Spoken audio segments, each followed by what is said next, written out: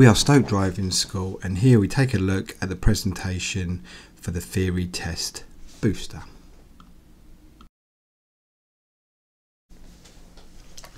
So we are Stoke Driving School, and thank you for attending our theory test booster.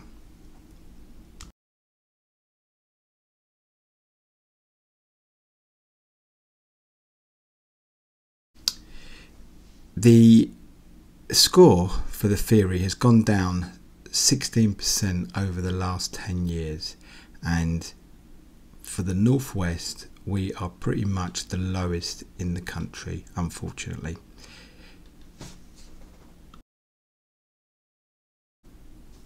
So just like I pointed out, the West Midlands has some of the lowest pass rates. Actually, the pass rates over the last 10 years, I believe, has gone down by over 16%.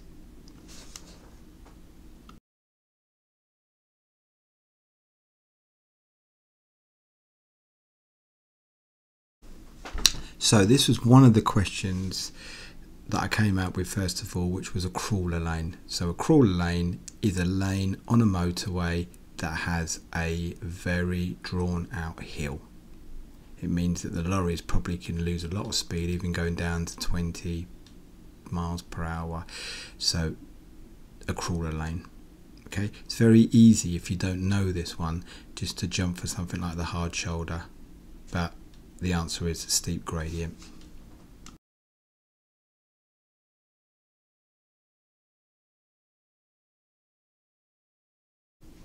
So hazard perception, what are they testing? They're testing that you understand what hazards are and that you can react earlier.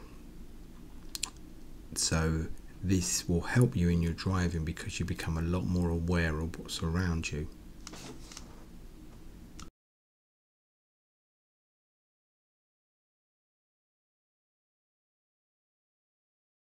There are three types of hazard. The one here is what they call a fixed hazard. This is not going to move. This is your junctions, bends, roundabouts, etc. This normally won't score you, but it's fine to click.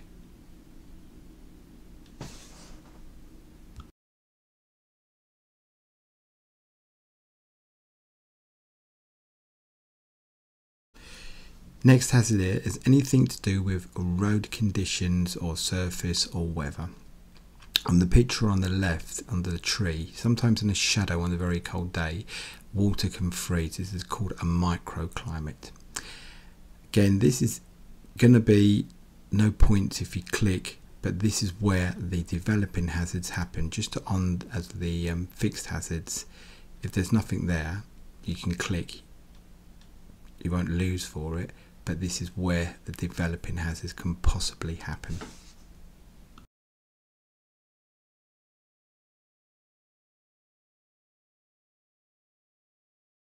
So your moving hazards are the one that can become developing hazards. But for example, if you have a junction on the second picture here with a bus,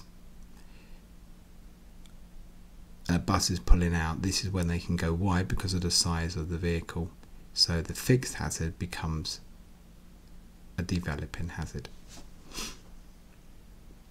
Now I've added on two pictures on two videos onto the email, and you will see that if you click slightly too early you may score 0.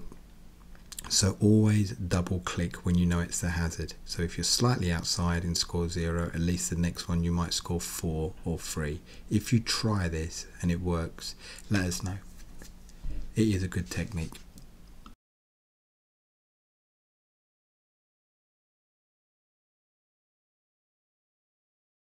Now onto this one. So this is not a question that will come up, but the information is important. So you're involved in a collision. What documents may the police ask for? There is a thing called a 7-day producer. So you do not have to carry around your license and insurance details. But if you do are involved in anything and the police ask to see it, they will give you 7 days. So they will need to see your vehicle registration, driving license. Nobody wants to see your theory test certificate these days. Your insurance certificate, MOT certificate, but not the vehicle service. Okay.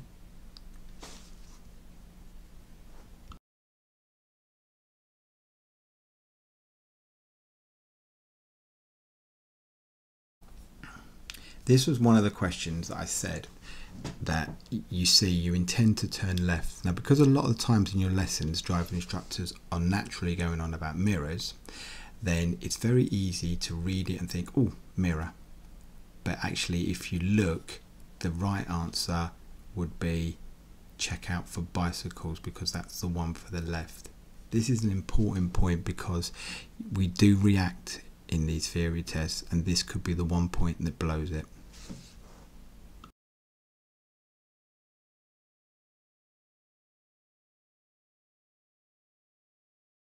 This question here, these points here, are really valid because they do come up. So name 3 situations where you may overtake another vehicle on the left. Well, one will be a one-way street. If you look at B, when approaching a motorway slip road where you will be turning off, no, this is a no. We would never do that there. When vehicles in front is signalling to turn right, then this is a definite, because if you think about it, you'd go slightly near the white line and then it allows a gap for vehicles to get by on the left. When a slower vehicle is travelling in the right hand lane of a dual carriageway, this is a big no. And if you remember, I said on the A34 in Newcastle, that can happen. I've seen that happen on tests, and it's called undertaking. It's a big foul point because vehicles do not expect you to go past on the left if they're just travelling. But in slow moving traffic queues, i.e. like the A500 or the motorway, when the traffic's just kind of moving a little bit forward, then it is fine to just undertake on the left.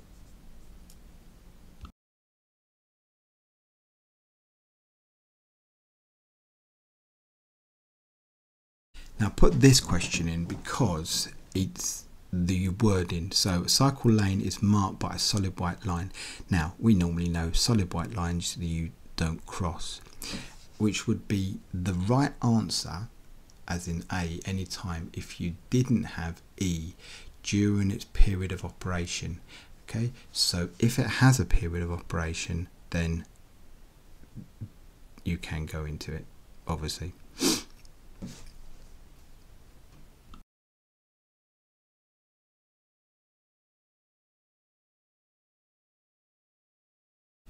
So this one, some people are going to know, sometimes you're not. So I would suggest this would be one to highlight and remember. It's 120 per minute.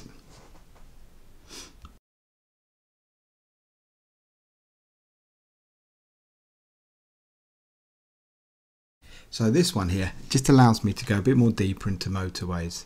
So just a couple of things. Emergency telephones on motorways are orange. They are a mile apart, and you have little arrows every 100 yards that point to the nearest one. So if you break down in fog and started walking, you would only have to walk 100 yards before you could turn around if the other side, the other one, was nearer.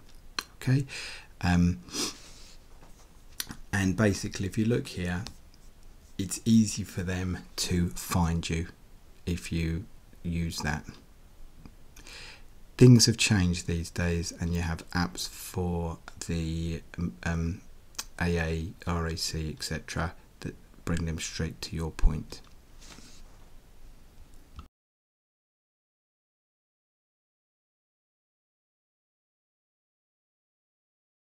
So this one here, a lot of people get confused on this, but if you break it down to what you know on the road, it makes sense. On a red traffic light, you wouldn't want to cross it. Well, red is on the hard shoulder, so we don't want to cross that.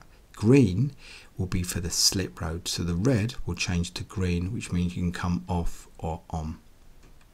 In the lanes, that's normally what you have on your roads anyway, which is white, which means as long as it's clear you can cross. And then the amber in the highway code means stop on traffic lights, and again you wouldn't want to cross that for the central reservation. So just think, if you start from the red and go across, it should make sense.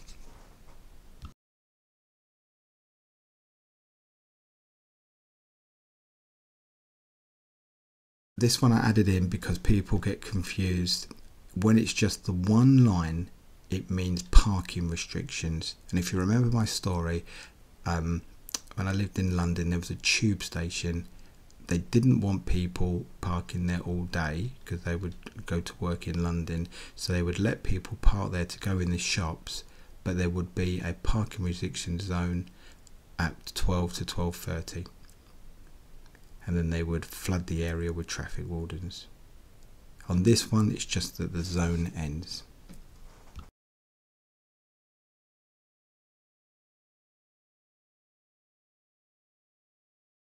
This one's really important, and I think John said something that if you're driving down a street, it's a one-way street and there's a road crossing it at the crossroads, this one means there is two-way traffic crossing a one-way street.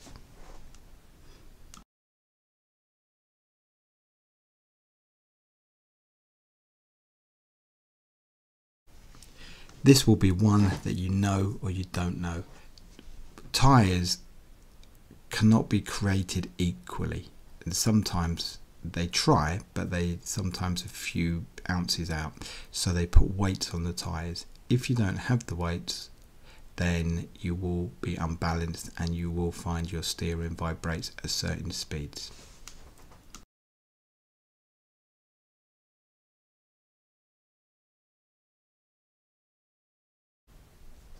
Okay, so you're in collision with a moving vehicle.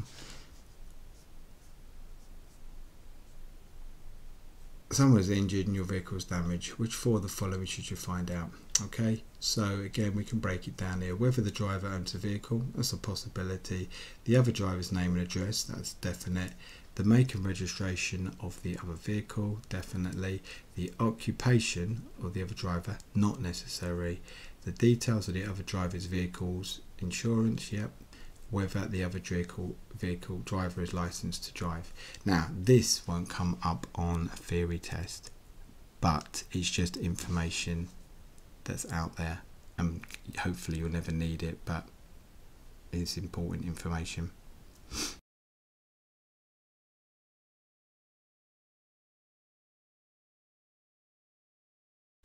As I said, we don't have trams around here, but areas that are reserved for trams will have the tram lines, like embedded railway lines.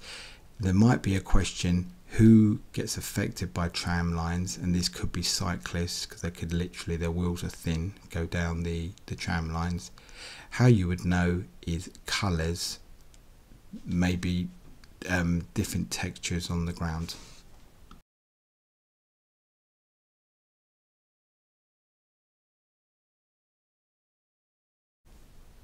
This is your different textures on the ground.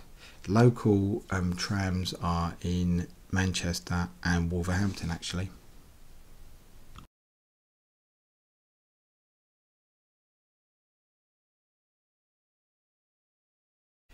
Here, these are just signs for tram drivers, and again, just take a look and try and remember them. The most important ones I always think are stop. You'll see that sometimes coming up. And they're normally on the side of a traffic light, so they're not for us, they're for the tram drivers.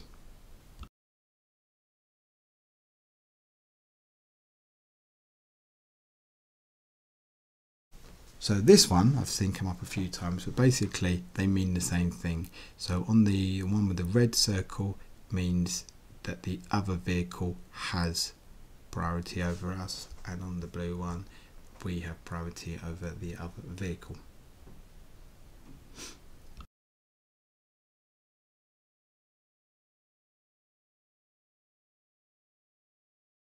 Okay, SON, you're either going to know it or not. It stands for Statutory Off the Road Notification. If you have not taxed your car and you leave it on the road, at some point, as the police have cameras and there's cameras everywhere, you will get pulled up. So even if you leave your car outside your house and not using it, it's possible that somebody reports it. So if you want to keep your car on the driveway and not use it, SORN, statutory off the road notification. Very simple these days, you can do it online.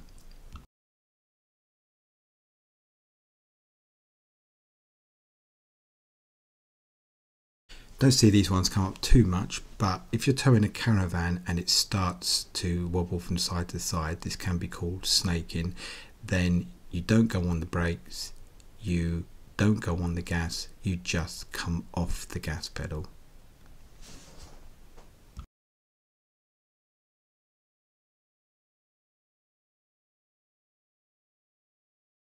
Breakaway cable, have seen this come up.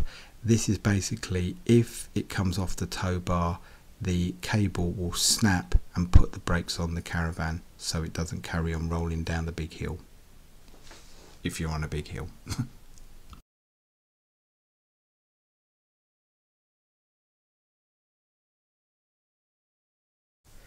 I put this one in, can you drive in the right hand lane? Well, it's mostly if you're overtaking or turning right.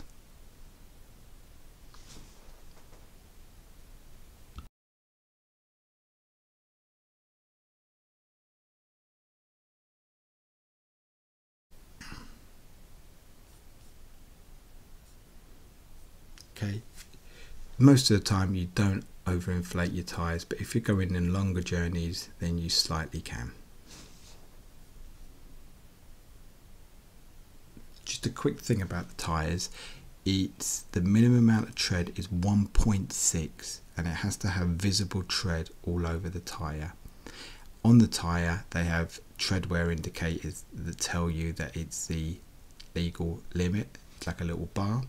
There should be no cuts and bubbles on the tyre. Also, if you do get pulled up for a bald tyre, then you will get 3 points on your licence.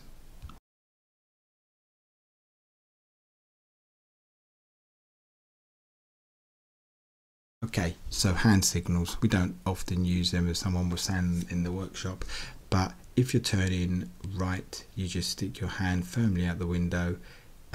It's anti-clockwise for left, and for slowing down it's the up and down movement.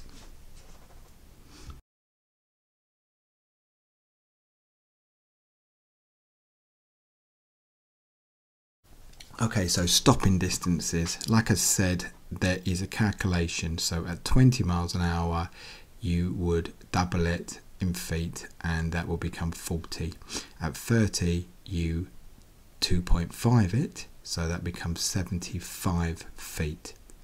So John made a really important point of the thinking distance. So the thinking distance is the time it takes for you to say need to stop and your foot to get on the brake.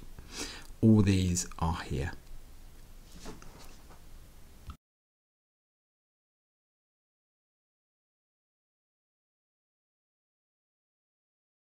Now stopping distance is okay, but more practical is the 2-second rule. This works by the vehicle in front going past something stationary and then you counting only a full breaks the 2-second rule. And if you've reached there before you've said it, then you are too near.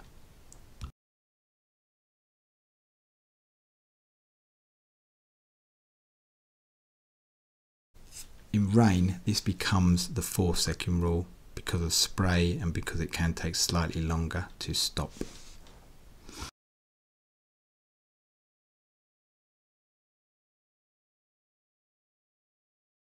Snow and ice can, if you're lucky, take up to 10 times the amount of distance to stop. Just a quick point here, in thick snow ABS won't be as effective because ABS turns on and off the brakes, so when they're on, if it feels the wheels are locking, it takes them off for a split second. This clears the amount of snow in the front of the car. So a question that you sometimes get on ABS is it effective? When is ABS not effective? It will be in like stones on the road or snow, not as effective.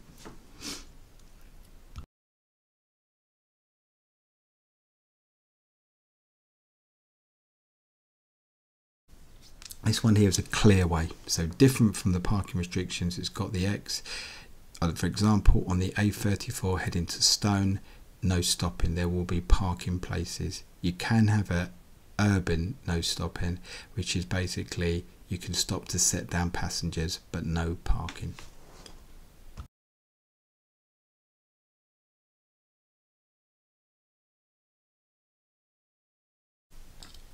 All triangles or warnings. The only triangle that is upside down is the give way.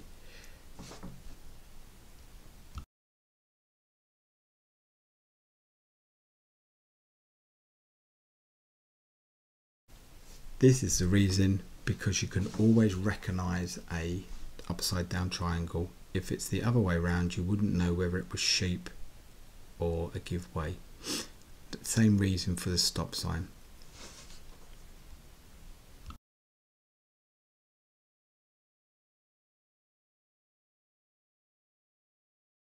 Okay, so from past experience, I've heard some people say, never even heard of chains, no idea. So this could be the one pointer. Chains are for snow.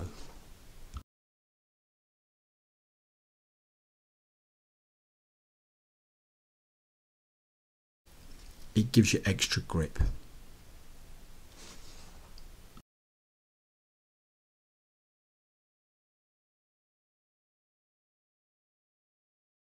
Okay, so just a couple of things here. On the national speed limit, there normally won't be any street lights, but there can be. But on a single carriageway, it is 60. On a dual carriageway, it is 70. And if you're towing a trailer, it will be 10 miles under. So 50 on a single carriageway and 60 on a dual carriageway. If you remember, I said on the roads that have 3 lanes, so sometimes they have a middle overtaking lane. Even though it looks like a dual carriageway, it would still be 60, because the main point is it has no central reservation. This is what makes it 70 for on a dual carriageway or a motorway.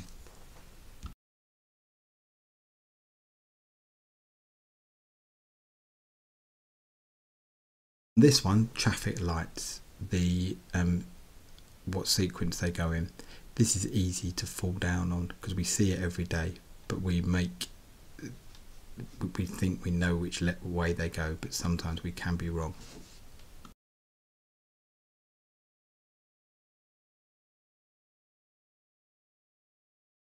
So it will always start on red, which means stop. Then you get red and amber, get ready to go, and then green, go if it's safe, and then back from green to amber, which means stop if it's safe to do so, and then back to red. A simple way of doing it was, if you was very quick on a motorbike and came around the corner and the sequence was amber for both ways, you wouldn't know whether it was going to go red or green. So, but if you saw the red and amber, you would know the next is going to be green.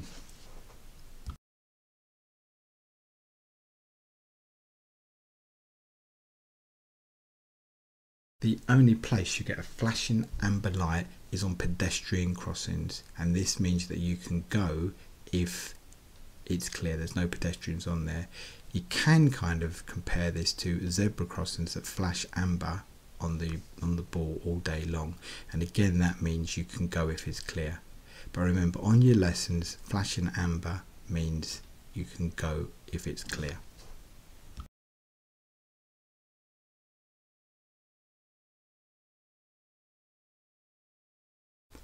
Basically nothing, no vehicles.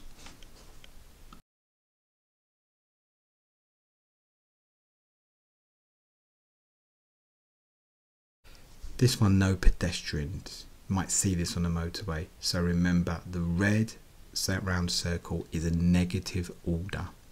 Must not, no pedestrians, no vehicles, etc.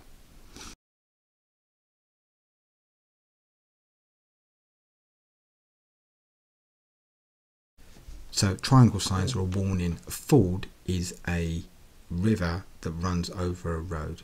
So after you've been through it, the question might be, what do you need to check? And that would be the brakes. Be very careful if you're driving for a ford in flooded weather always look for the gauge that tells you if it's safe to go. It will be red if it's not. You do not need much free flowing water to take a car away, so if you're unsure, do not go.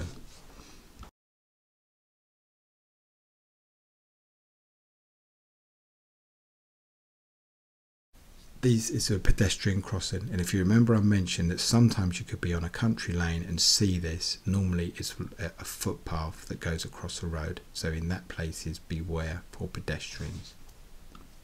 Also, pedestrians on roads, if they're in a organised walk, they will be having a red light behind them, so they're very much like a car, white light in front, and the last person would have a red light.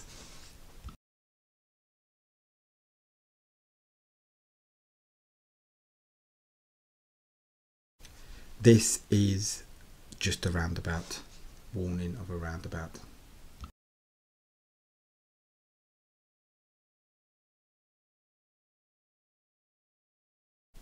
Mini roundabout, smaller ones in town can be very small, can easily be missed.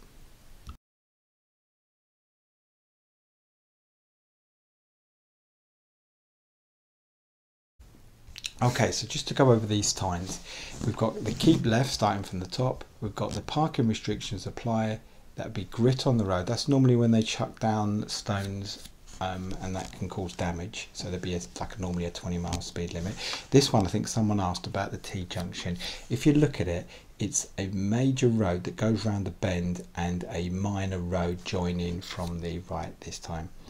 Okay, so that's a T-junction. This one here is just like an uneven road, like a big bump in the road. Okay for cars, probably not for lorries. This one, really important, it is a dual carriageway turning into a single carriageway. Slippery road, and this one I've just gone over, pedestrian crossings.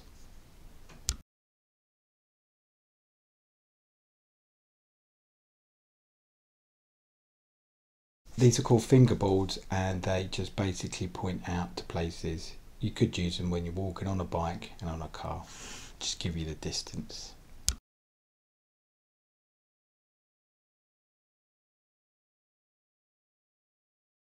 These ones are bigger and they are found on A roads, and they will tell you towns, major towns.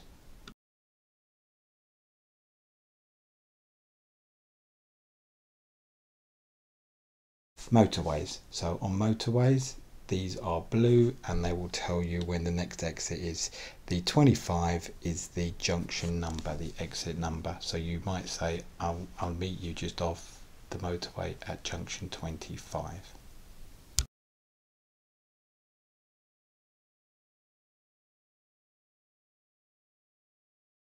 This is a no entry, which will be found at the end of a one-way street. No entry means that you can't turn into it. You would see it and say, I can't turn there. This also could be a sign if the junction is on the example right with a no right turn sign.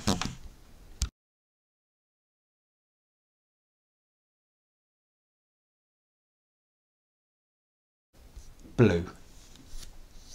It's not negative, it's now positive, so the minimum speed you can do is 30. This normally could be found in a tunnel, some motorways.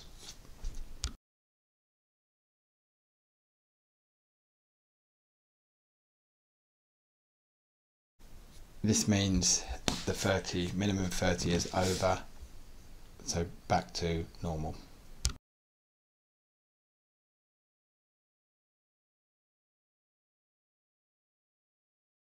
Say what it says. Turn left, just go left, keep left.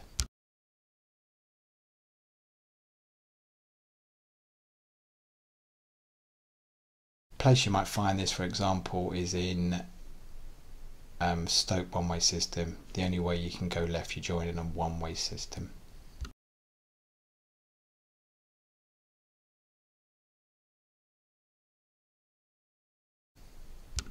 You can pass whatever it is either side.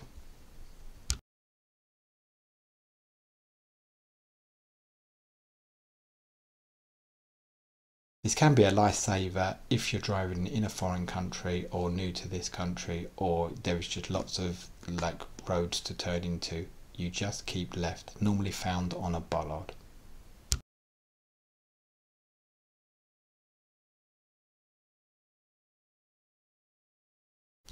Found with a school patrol, and if you remember, the black bit in the middle is like a black pool. They can take the registration number.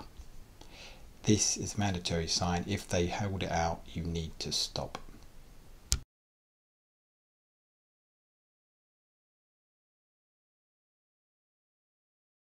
Blue lights. What vehicles have blue lights?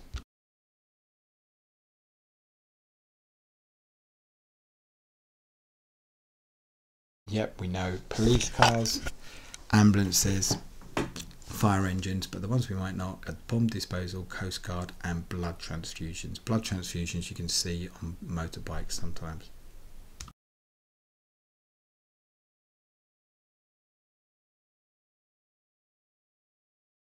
Everyone got this right. Green lights, doctors.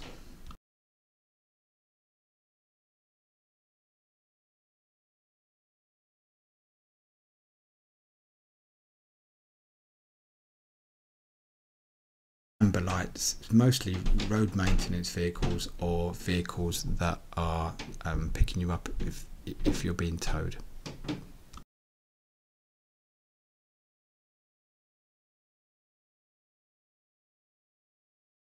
My favourite one, mobility scooters and powered wheelchairs.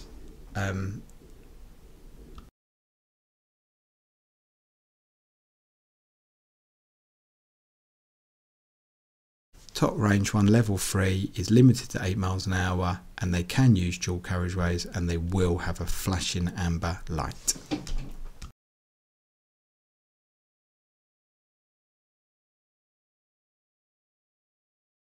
So, one-way streets.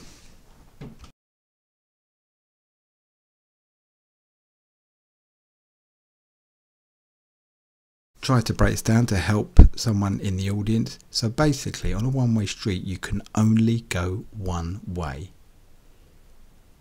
which is what a one-way street is.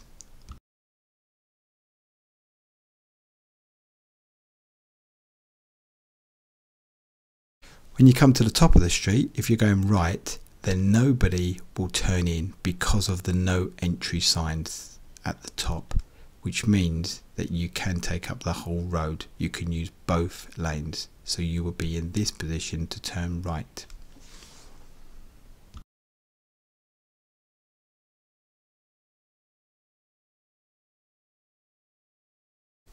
Okay, this one catches a lot of people out. This is a countdown markers, but not to a motorway exit. They will be blue. Not to a A500, they will be black.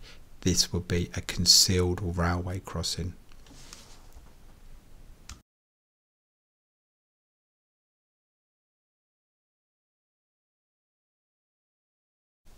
This I put down as if you are at a crossroads, the yellow and white have no right of way. This will come down to eye contact. There is no right of way here.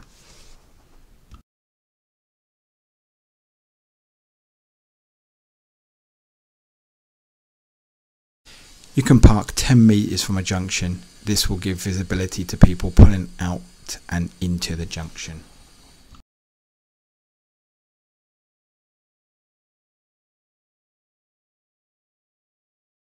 Made a mistake, need to turn round. This is not the way. You can never reverse out of a junction. This will be dangerous. Either use a turn in the road manoeuvre or a roundabout.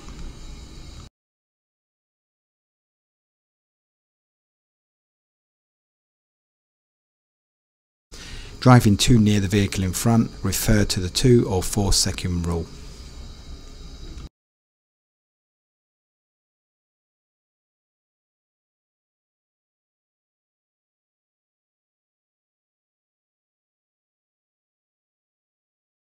Flashing your headlights actually just means I exist, I'm here.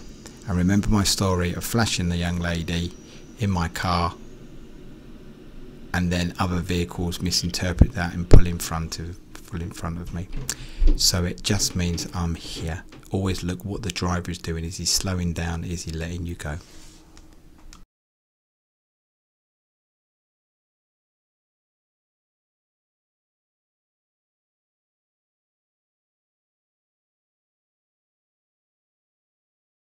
This percentage is either known or not, but driving smoothly, economically, can save you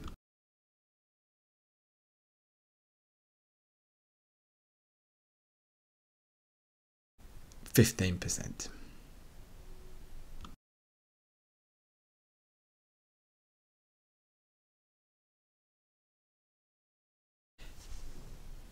It can be drivers that are inexperienced and younger. It can be caused by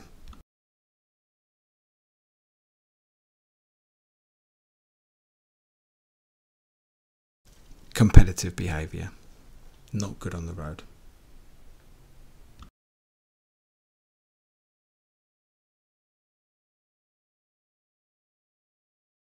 So fog lights, using them on a clear night will, because they are very bright, make your brake lights seem less visible. The rules on the fog lights are you shouldn't use them unless visibility is less than 100 meters.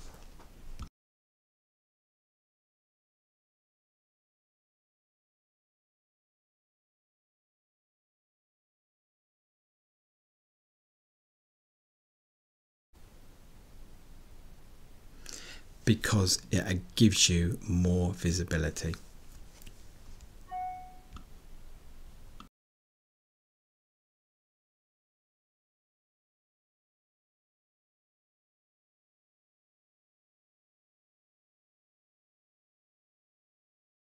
Okay, this one, the rumble strip, someone said it tells you what your speed is. It just makes you aware of your speed. The faster you are, the noisier the road will seem.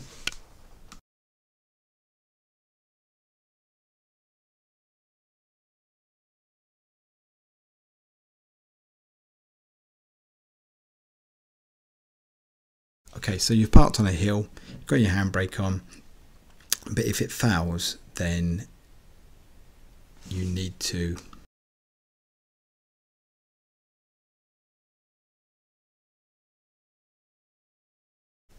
have your wheels facing towards the curb if you're parked downhill, so they would jam against the curb and not let the car move.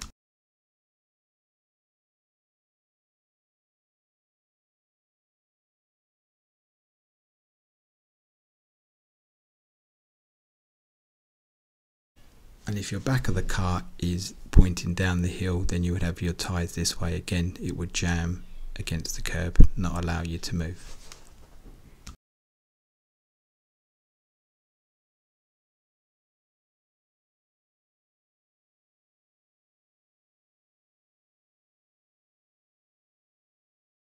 Yep, never. If a child got into a car, managed to get it into gear, there could be big problems.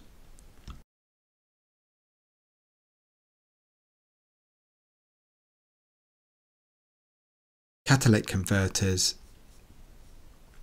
just reduce emissions, cut down the amount of emissions coming from your vehicle.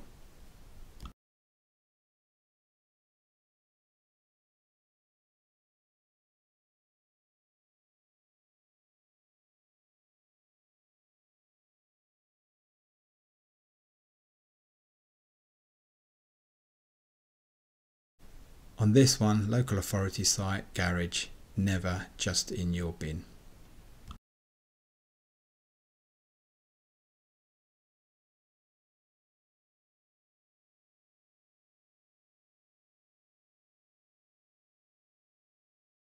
Anywhere over 30 miles an hour.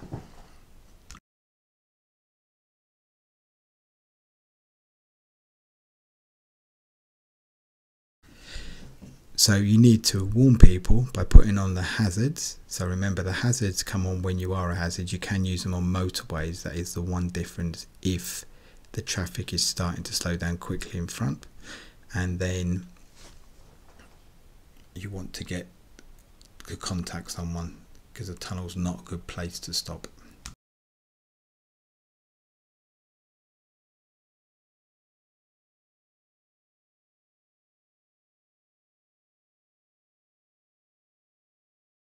On this one, I think we all know what this means now.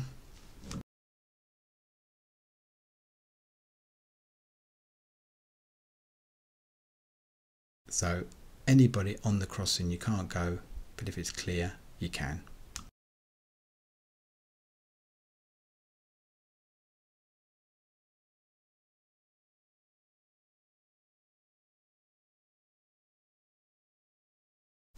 Turn off your airbags. This is normally done with your key and normally a little switch.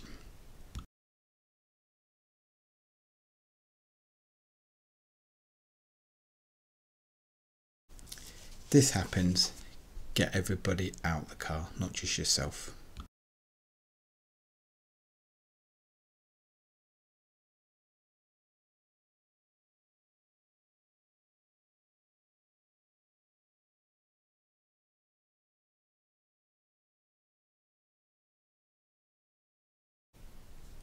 It's basic model information about your car, the model, colour, engine size. Nothing about the service, nothing about the MOT.